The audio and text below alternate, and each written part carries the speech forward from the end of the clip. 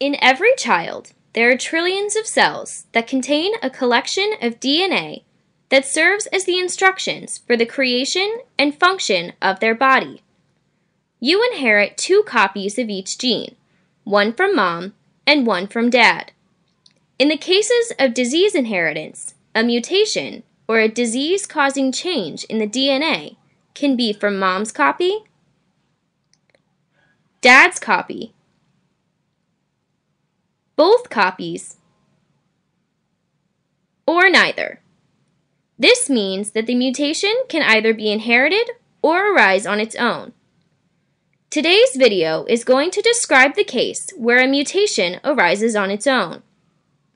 As often found in epilepsy cases, there is no family history and the mutation arises in the child alone. This is called a de novo or new mutation. De novo mutations can arise in 3 different places in development: in the mother's egg, the father's sperm, or the fertilized embryonic cells. If the mutation came from the egg or sperm cells, the parents still do not develop symptoms because their DNA sample does not show a mutation anywhere other than their reproductive cells. However, the child's mutation will affect their entire body in de novo mutation inheritance. On behalf of TGen and the Center for Rare Childhood Disorders, thank you for watching this video.